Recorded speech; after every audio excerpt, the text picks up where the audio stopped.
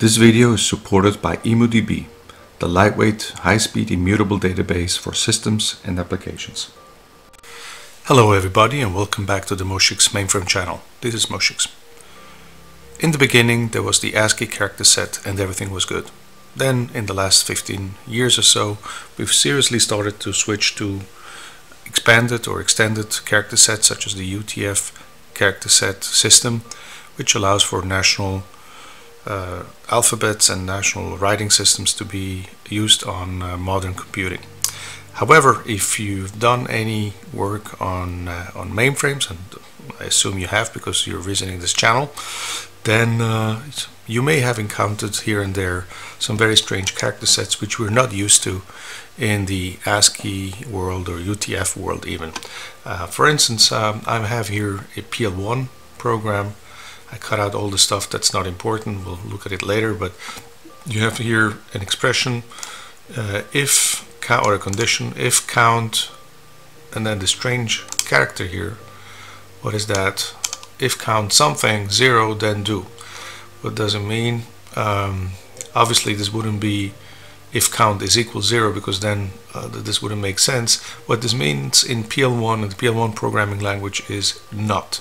That's a logical operator for not. So if count is not 0, then do this. Now in PL1 you use this for the no, for the not operator, and there's some other languages such as Rex that use similar. In fact, Rex was meant to be based on the PL1 syntax to a big extent, but Rex uses also a similar not operator, and some other languages and some other characters and signs exist in the mainframe world that we are not used to see in the computer world that we've known for the last 34 years, starting with the DOS PCs and later on. So this video is about the thing with the EBCDIC character set, because this is an EBCDIC sign that exists on the mainframe and is an important sign on the mainframe that we're not used to.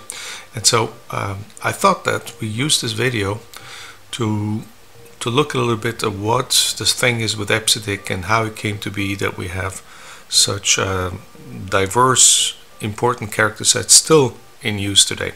Before I go there, I just promised to show you the rest of the program. This is my Queen's calculation program that I've been using extensively in this channel for all kinds of purposes. So if I show you the rest of the program, this just calculates how to place queens on a chessboard of n times n size so that no queen can attack the other.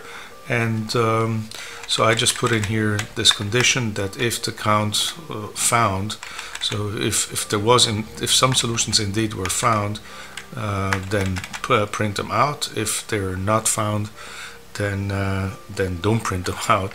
And so we can run this program and see what happens. Submit. We're obviously on COS here, so this is job 2301, and this already ended with max condition code 12. Oh, that's a surprise. Let's go find out what happened. What is the problem?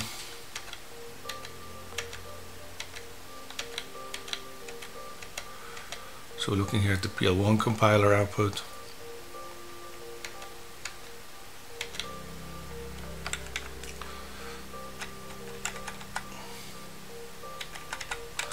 Okay, it doesn't like the external variable, so let's go.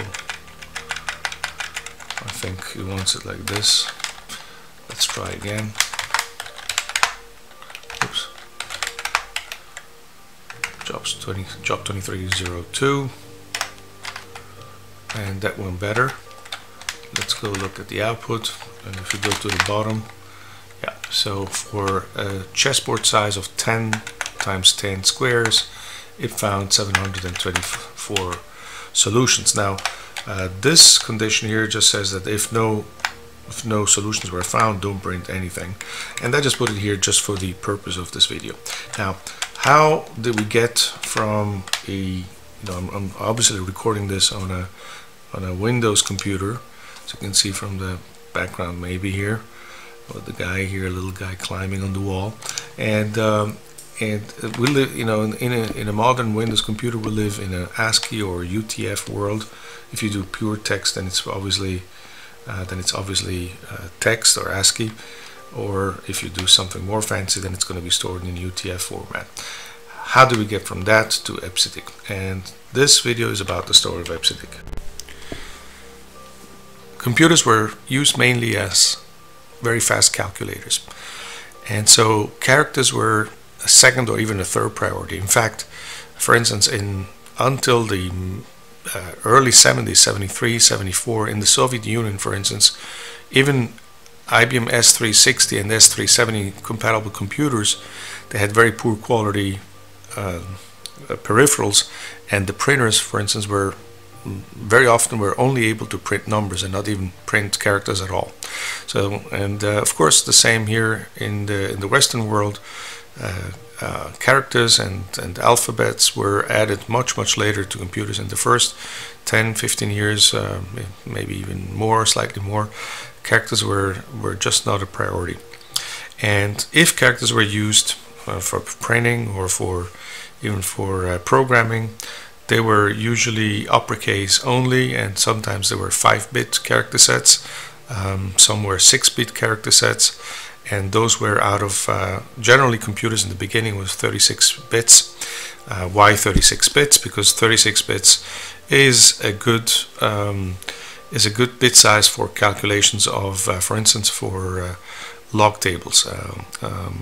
Logarithmic tables were calculated heavily in the beginning with computers for all kinds of purposes, and the amount of the significant numbers behind the comma that were important resulted in computers needing about 36 bits of compute size.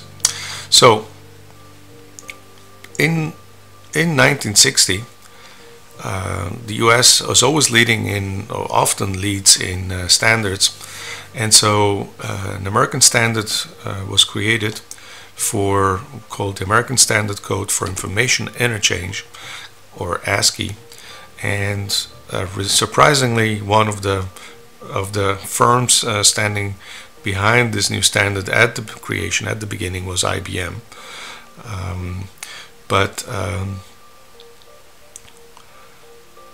The reason ASCII was created was that sorting of punch cards and records was the main idea behind it. So, the space character was often used to display numbers, or to separate numbers, so it was often placed ahead of the alphabet, and that's one of the reasons why we have the space at the beginning in the ASCII sign. So you can see that a lot of the things we take for granted today actually have at the beginning or the origin within the mainframe world of the 50s and 60s. So the space character was used to display numbers, or as a placeholder for numbers. And upper and lower cap was decided to not intersperse them. So lower cap A and uppercase A were not following each other. They were completely separate blocks. So first you'd have all the uppercase, then the lower in A through Z, and then all the lowercase a through Z, and they were not interspersed. And this was an important decision because it has a huge impact on things like sorting and other use cases. So the first ASCII implementation in 1960 was providing only for 7 bits, which already looked like a huge improvement coming from 5 or 6-bit character sets. And so when you look at when you have 7 bits, you can only represent 128 printable characters. Later on, an extended ASCII standard was the standard was revised and called the extended ASCII with 8 bits, and 8 bits allows for the 128 characters printable and also graphical characters. And as I said, IBM, DEC, GE, and Radeon were early adopters of the ASCII standards, particularly the DEC. They were always ASCII and strong believers in ASCII, and even IBM was one of the co-signers of the standard when it was created. Now, One big difference between the other computer manufacturers, and by the way, GE sounds maybe weird here, but GE and Radeon were computer manufacturers in the 50s and 60s and into the 70s. So they were competitors to IBM at the time. So I was here. So IBM, differently than the other manufacturers, were building computer architectures by purpose field. So computing, if calculations was an important field, they would build one computer architecture just for that, and then they would build a different computer architecture for business computing, and the other one, maybe another architecture for accounting. And those were all completely different architectures, not compatible within themselves, and even within the product family sometimes they wouldn't be compatible, and each computer had its own character set. Then a very significant mainframe, the IBM 7094, which itself was born from a product family that was the 7090 and the 709 family. They were roughly compatible with each other, but not fully. And this computer, which was very important in the early days of the space program, the Gemini program and the Mercury program, were all followed by IBM 7094 mainframes out of Houston, Texas, and also in Massachusetts, in Boston. And only later the S360 was used for the Apollo 11 moon program.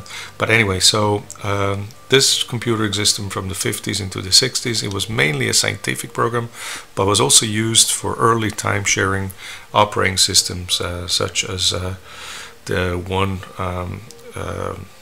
written by Professor Corbardo at the MIT. And so this was a 36-bit computer. Now, we need to understand one thing: why is it computers 36-bit or 18-bit? Sometimes we see still old computers, and that has something to do with the decision early on to use binary arithmetic for computers. If we were using, we as humans, we have 10 fingers usually, and we used to count things by the power of 10. And so why were computers not using the system of 10 for arithmetic? Why were they using 2? Well, that has something to do that in the early computers, computers were not able to reliably represent 10 digits by 10 voltage levels, because you would have to differentiate 10 voltage levels in a single computer, and that is difficult to achieve. So they decided to use the binary system, because then you could use only 2 voltage levels, and that is much easier to represent electrically and electronically. But that also means that you would need the log 2 of 10 more electronic components to represent a 10 digits, because now you have only binary, but you represent still 10 numbers. So so there is a limit between the complexity that this law gives you, how many more binary circuits or how many more electronic circuits you need to represent a number 10 digits with a binary system, and still have significant precision for calculation. So they decided on 36-bit, which would give precise enough calculations. And so within this 36-bit, they decided to use a 6-bit BCD character set, and that's and for a long time on IBM computers they were using the BCD character set. Now, IBM also released, as I mentioned, a purpose-built computer or architecture called the IBM 1401, and the 1401 was targeted at business, reporting, and accounting. And so this computer was radically different. It was released in 1959 with a 6-bit word size, and in fact it had a variable word size. So variable word size computers existed back then. Nowadays they're almost extinct, and they were mainly targeting numbers, because this was an accounting machine, and also they wanted to be able to represent punch cards and coding in the alphabet. So the 6-bit was able to represent both numbers and the punch card character set, and that's why this was used by IBM. As you can see here, the character set with 6-bit was a very simple one. Obviously, you would have, as currency at the time, you would only have the dollar. All the other currencies, sometimes you would see computers in France using dollars for the French francs or stuff like that, because that's all those computers were able to represent.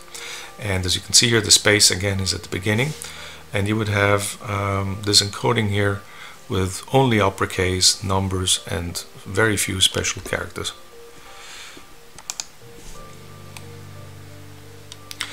The BCD character set, which was not only used by IBM but some other manufacturers as well, was not standardized. Sometimes even within the same manufacturer, like within IBM, certain peripherals were using slightly different BCD character sets. So, and that was sometimes on purpose, because some printers were only used for, let's say, for accounting records, and some others maybe for slightly different purposes, but they were not all automatically compatible. Sorry, this is a mistake. No lowercase. It says no uppercase, but it's meant to say no lowercase, and no special characters. It only had one currency, no math symbols at all. And then in 1964, IBM announced the S360 architecture, which for the first time, the big thing with the S360 was that one computer for all use cases: accounting, scientific calculations, business, and that's why it's called 360, because it's like a circle. And the big innovation with the S360, among some others, was that IBM decided to use an 8-bit byte. The word byte existed already before the S360, but it had different meanings. It could be a byte, could be 16-bit, or it could be 36-bit, but IBM started to call the byte something that was representing 8 binary digits, 8 bits. And so this was the big innovation with the S360, and the 8-bit byte, so a byte consisting of 8 bits, was quickly adopted by the rest of the computing industry. And to this day, when we say a byte, we mean an entity with 8 digital bits, which of course is able to represent 256 possible characters. Now, when IBM announced the S360, they announced the machine able to process 2 character sets, the ASCII code and the EBCDIC code. By the way, I don't think I've said what EBCDIC stands for. So BCD, that we've seen before, stands for binary coded decimal. So as you can see here, being able to represent decimals was still a main concern. And then of course EBCDIC means extended binary coded decimal interchange code. and so the early S360 architecture was able to process both EBCDIC and ASCII. And sometimes you still see people saying in forums and other places that IBM mainframes can do both. Yeah, they were able to do both, and we'll see later, Linux on the mainframe is ASCII only, but today's mainframes with the ZOS operating systems and others can only do EBCDIC.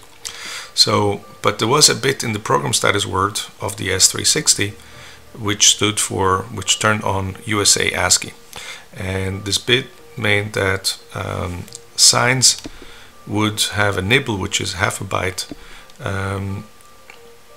change the sign for plus and minus, so that it would be compatible with ASCII.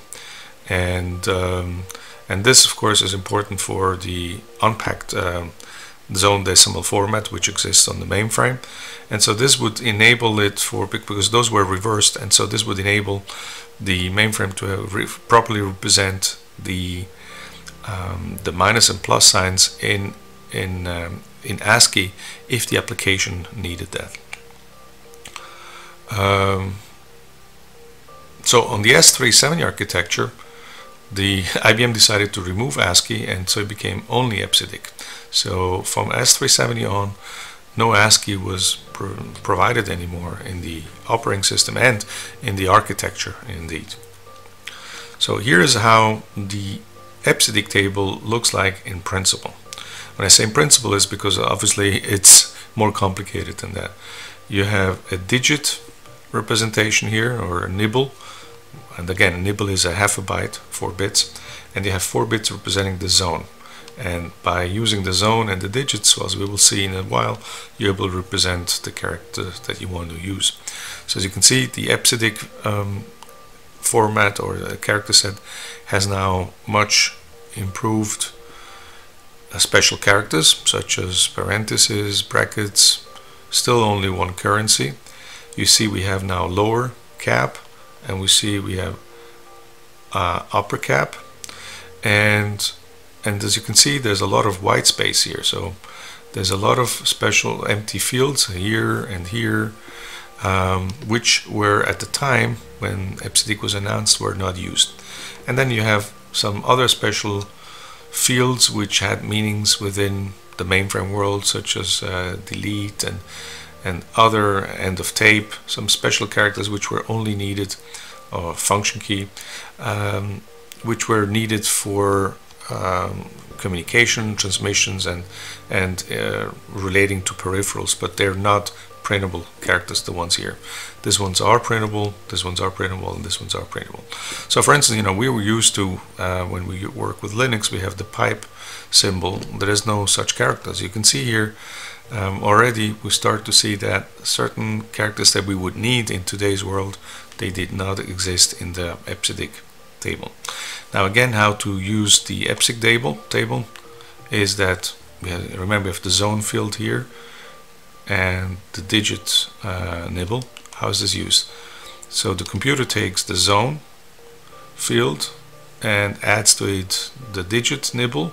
So 1000, 0001 results to lower cap A. Let's check that. 1000 on the left of the left side of the byte. And remember that S360 is a big Indian machine. So and then we take the digit, and the zone plus the digit results in lower cap A. And if we take 1100 and then 0001 for the digit, we get uppercase A. So you can see here, and obviously there is some thinking behind it, so they're aligned so that even though they're not interspersed, the lower cap and the uppercase, they do have the same digit system. Okay, lower J and upper are both 0001. So there's some thinking that goes into it, which actually accelerates a lot of the computation needed. So EBCDIC was introduced in 1963 with the, as I said, with the S360 architecture, but it has been significantly improved, expanded, enhanced since 1963. We have 6 different versions until today, each adding more and more characters and sometimes removing some that are not used anymore. And so again, EBCDIC stands for Extended Binary Coded Decimal Interchange Code. So binary coded decimal is where the beginning of it is, extended because it added up lower cap, etc. Now it's an 8-bit character set, so it fits comfortably within a byte. And IBM decided to go, even though it supported the ASCII standard, decided to go with EBCDIC because it already had BCD peripherals in the market. And here's one important thing to understand is when IBM announced the S360, they needed a printer, a fast printer, and they took the printer from the 1401 computer that already existed since 1959 and was hugely popular in the US and also very much so in Europe. And so there were at the time many dozens of thousands of 1403 printers in the market, and IBM didn't want to go, and there was a reliable, good printer and people liked it, and so IBM didn't want to go and develop a whole new printer. So when they announced the S360, they made the 1403 be compatible with the S360, and the same for the card punch and card read and collators, etc. So the IBM decided, even though they were supporting the ASCII standard formation, they decided to use the BCD peripherals, and BCD fits obviously within EBCDIC, and that's why IBM used the EBCDIC code. But the 1403 printer and the card punch and card reader were an important, and they needed to go to market quickly, and they were already delayed, and other people were already offering new computers, and DEC was already in the scene, and so they felt some pressure and they decided to go with the BCD character set. Now, why is this such a fundamental issue to this day between EBCDIC and Unicode and ASCII? And one of the main reasons is that sorting is affected by the character set. Obviously, if you sort millions of records, you need to know how they were encoded, obviously. So as you can see here, first you have lowercase characters here in the EBCDIC. You can see here at the glance where the problem is. So EBCDIC has first lowercase, uppercase, and then numerals, whereas the ASCII and Unicode approach is to have the numerals first, and then the uppercase, and then the lowercase, where here the lowercase come before the uppercase. So you can see here uppercase before lowercase. So this means that they have, for instance, numerals has a lower numeric value in the table, in the representation in ASCII than it has with EBCDIC, where it's a much higher value.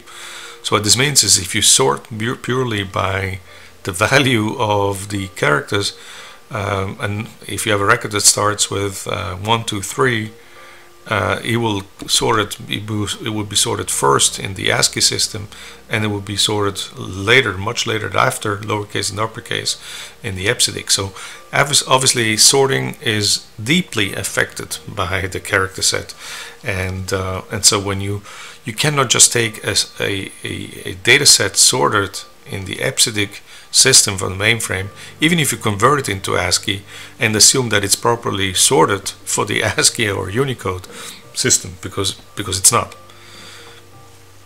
So let's look at that a little bit. So here on the left side we have EBCDIC, and here we have ASCII. So, and by the way, somebody at the PDF company, what is it called?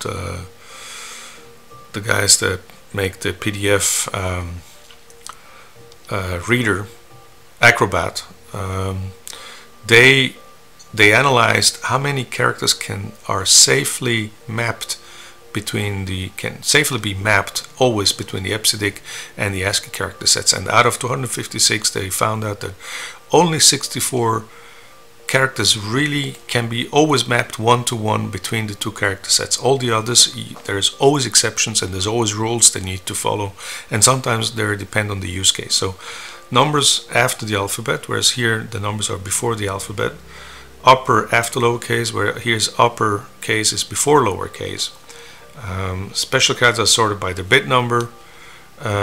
Special characters are also sorted by the bit number, but obviously they're in completely different places. So if you had, for instance, a record which contains the special character $, it would be sorted completely different between these two systems. And of course, in collating, you also have big differences there. So this thing is important to understand when you deal with the mainframe, that there's very few characters that can always be mapped. The rule is just, if it's there in position such and such on the ASCII, it will always be in position such and such on the EBCDIC, and there's few of those. All the others you would always have to use some kind of rule, some kind of decision making, and some kind of handling of exceptions. So how does it look today? Today Unicode is on all the important mainframe subsystems such as DB2, IMS, and KIX. They're able to handle Unicode, but obviously there's a mapping. Xilinx is ASCII only, and that's a good thing. So Xilinx on its own does not understand EBCDIC, even though it's running on a mainframe. And then, but that is the way ASCII is handled in Xilinx is deeply, deeply buried inside Xilinx itself. And then terminals, when you connect with 3270, you will have to somehow deal with something called code pages. Code pages are, as I mentioned before, those rules or a system for mapping from one system, from EBCDIC to ASCII or from ASCII to EBCDIC, and we're going to look at that a little bit now. So code pages, they map. They're I would say almost like a rule engine for mapping between ASCII and EBCDIC and vice versa in a session. So that is a session mapping protocol, applies only for that one session. And code pages exist not only for the mainframe, but Microsoft uses them for their products, SAP, Oracle. They're all somehow concerned with what UTF or ASCII system you're using, because they have to deal with a lot of national character sets. Most used code pages are 037. They all have numbers. There's hundreds of them, or thousands. And these are the ones that are most widely known to the mainframe world. And they'll be used for terminal upload to download, for FTP. You can even, in FTP, you can tell on the mainframe, if you upload to ZOS or ZVM, which code page you want to use for the upload to download. For Telnet, you can also specify a character page, code page, if you connect to ZOS, Unix system services, and the same goes for SSH. So here's an example of a code page, widely used code page 437, which maps the characters and puts them in certain places. So you can see here, now we're going to start looking at a very special character, which we looked at the beginning of this video, which is this character here, which is the PL1 representation for NOT and REX also. You have another special one. And then you have some national characters here. So this is the code page that we use to map from EBCDIC down to ASCII and vice versa. And what you need to understand is that there's no perfect code page. Not every code page can be used for everything. There's some code pages like 437 and 037, they can be used in 95% of all use cases, but in some they will make problems. And also depends if you're going from EBCDIC to ASCII or if you're going from EBCDIC to Unicode. That's another big difference. So now that we've looked at how EBCDIC came to be and what the history of the character sets are, let's go look at how this impacts our daily life. So we have here our terminal session, and let's say that I have this program here which has this expression, this condition, sorry, if count is not 0, then do the following. Now let's say that I want to download this with terminal transfer. Then I would do something like this. I would call download this program, and if I download it, every 3270 emulator will have special options. And if I go here, you can see here that there's a screen code page, which is the code page used just for representing it within the screen, and then one for the file transfer. So if we use, for instance, a DOS 437 code page, and we download this, we're going to get something like this. Right, this is not the right one. We're going to get something like this. As you can see here, if count is not 0, look what happened. So let's look here. Okay, if count is not 0, and here's count is not 0. So what is this strange character here? I don't even know what this is. Honestly, I've never seen it. So, but if I download it with the right code page, right? Let's say ANSI 1252, which is one of the Microsoft code pages, I would get a result like this. So it, obviously ASCII and Unicode is able to represent the character here from PL1 if we tell it to, right? It's just a graphic, so obviously Windows is able to draw this on the screen, right? It's able to draw this on the screen if we tell it to. But if you download it with the wrong character page or code page, it will come out something completely different. And so you'll see often that when people upload, especially source code in PL1 or REX, or sorted data like business records, they will sooner or later encounter some errors in processing that, and that is always related to the code page. So choosing the right code page, and as I said, there's thousands, you can Google it, is very important in being able to accomplish what we need to do on the mainframe, or from going from the mainframe to Unix or Windows, and vice versa. Now there's also here an article it's such a good article, I'm going to leave it exactly as it is on the screen, that also shows you how to do file transfer. Well, we just dealt with that, but you can also do it in FTP. So when you connect with FTP, you know that we have the quote site command when we connect to the ZOS system, and so using the quote site you can specify which code page you want to use. You can even specify UTF, as I mentioned. There is absolutely Unicode support on the mainframe, but this is the conversion we're going to use from UTF-8 to IBM 037.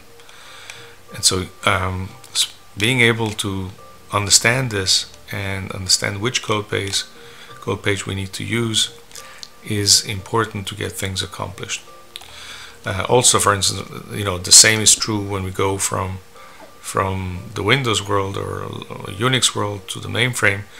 Then certain things like C and C++ use certain characters which do not exist on the mainframe, and so we need to convert those. And processing business records with COBOL, for instance, also needs to know exactly how to do this. Now there are some, if you connect to the mainframe, you uploaded the file, there is a utility on USS, on ZOS Unix System Services called iConvert, which converts, you can specify the two character sets and then the source and the destination, and it will do that. You can also do this with from batch, so we can execute this also. This utility exists, EDC convert, and then you can say the two character sets and run it on a character set on ZOS, and it will convert also from within the batch system. So you can see here, understanding these issues are fundamental in getting real work accomplished on the mainframe, or even if just moving stuff like C programs or PL1 programs from one computer to the next. And also, if you go, for instance, from I use here Vista 3270 because I like this terminal by Tom Brennan, but sometimes I also use the X3270 on Linux. So you need to understand by default which character sets those terminal emulators are using. So if I go here to options, you will see that this is using, out of the many character sets, like Italy has 2 character sets, I didn't even know that, and United States CP37. That's what I like to use because that's compatible with most of the stuff that I do, but you need to understand which character sets that you need to use for whatever you do. And DOS 437. So if I do it like this, then for terminal uploads and downloads I will have the best compatibility. And setting those is going to be important for you to accomplish something of value when you work with the mainframe. So Rex also uses strange characters, PL1 also of course does, and certain other languages. So that's it. If you have any questions about EBCDIC, about conversions between EBCDIC, how to get some data sets converted on the mainframe, how to work with the ZOS Unix system services or with Xilinx, then please post them as comments below this video.